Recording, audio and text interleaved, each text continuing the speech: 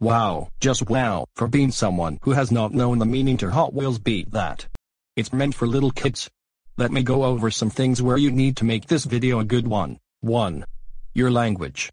The way you're acting is where the dislikes coming. You dislike the game. Well, that's your own personal opinion.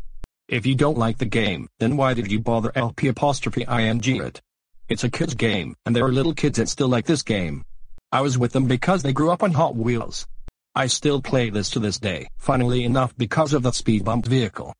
And the speed bump is the hot rod. 2. You know it's not a full LP if you end it at 21 parts where there's a lot of cars you could showcase.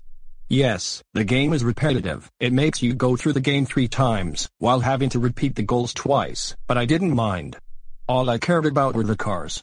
You on the other hand, cared about simply finishing up this LP, and you didn't like the game one bit. You just cut out your entire playthroughs of Nitro and Inferno mode. Not a full LP. 3.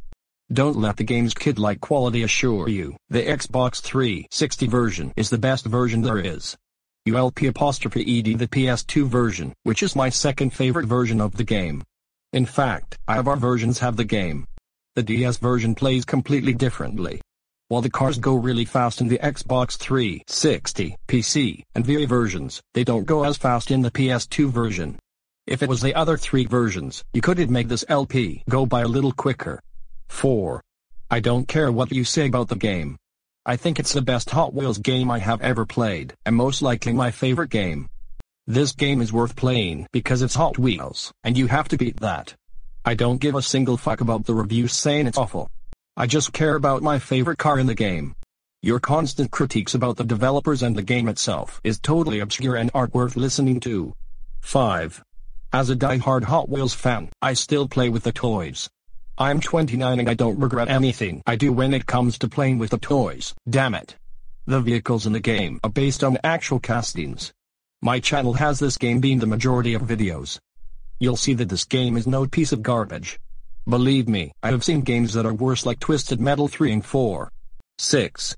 I got a friend in the UK that plays Initial D in this game. He got it because he wanted to get speed bump. He may not play it as much as I do, but he likes the game.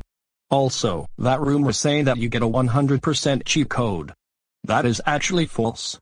I'm guessing people made that up so you could feel happy that you finally beat it.